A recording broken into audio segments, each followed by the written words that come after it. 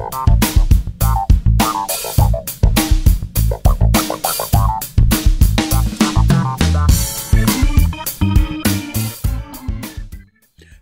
Sneekylinux back in the house, you're in my house, behave. Okay, tonight's video, is MX17 the default distro for Debian to go to? Okay, unless you want really pure Debian. Okay, why is it? Why should it be? Well, I'll tell you why it should be. It's so easy to install and use, and it's really fast. If you want a Debian-based distro, and you don't want to go with Ubuntu, so you don't want Linux Lite, you don't want Peppermint, you don't want Ubuntu, look what I use mainly, MX-Linux, or MX-17 is what we call it now, is the way to go.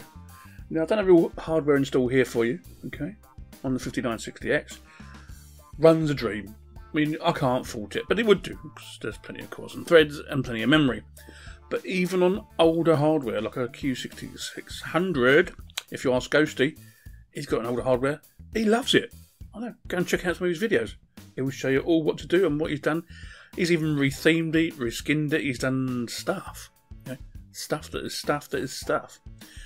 Why it's so easy? Okay, the installer takes around about, on this machine, on this machine takes around about 3 to 4 minutes, if that. Okay, on an older machine, a few years older, 5, 6, maximum of 8 minutes, no problem whatsoever. Yes, I have changed the wallpaper, and yes, I have changed Conky to what I want it to.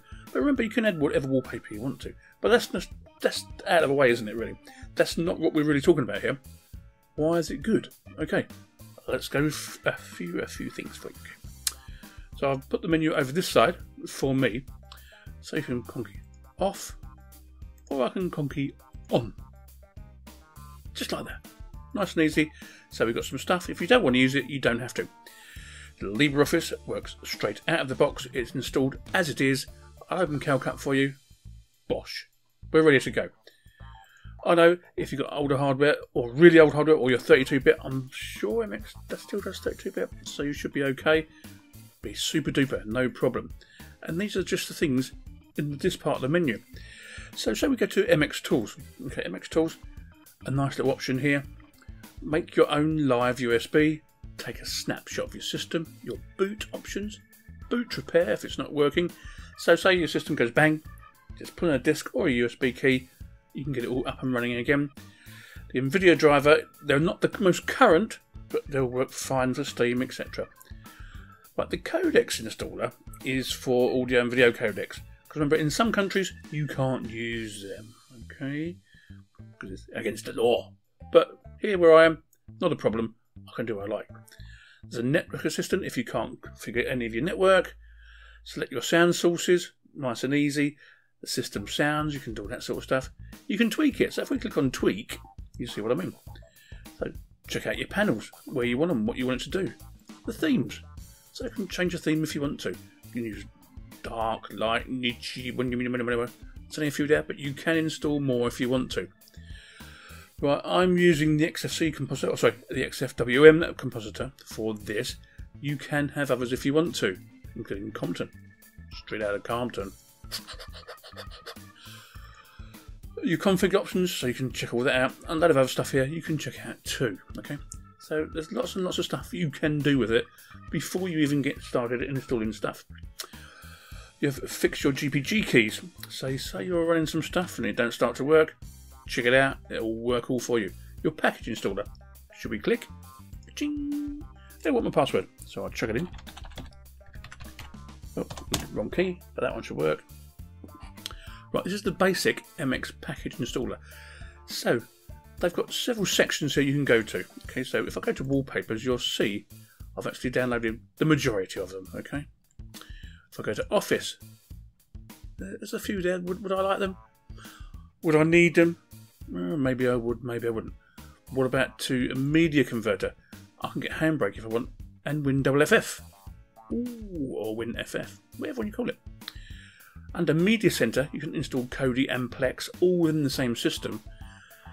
What else got here for you? Games, Cloud Linux, Steam, SuperTux Cart, Flash, blah de blah de blah de blah de blah de blah.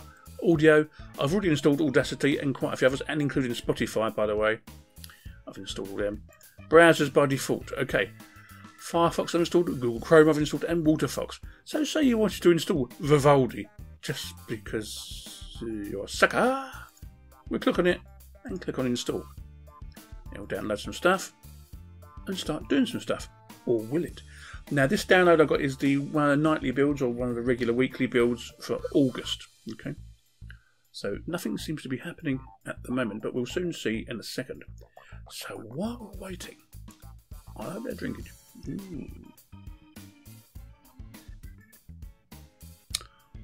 And nothing seems to be happening. But I'm not going to do anything. I'm just going to leave it running for the time being, just in case they need to update some stuff. So anyway, no Conky. Oh no. Should we turn Conky on? Conky, come on. Is Conky going to come on? No.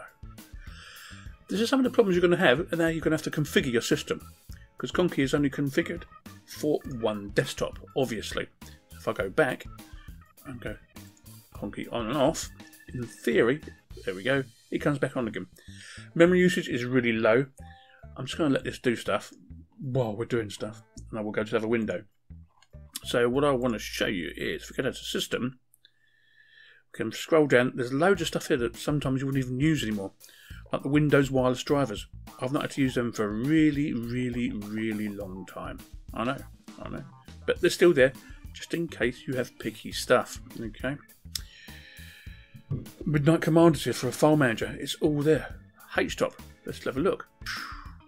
Boom selector. Look at that. It's not actually doing anything at all.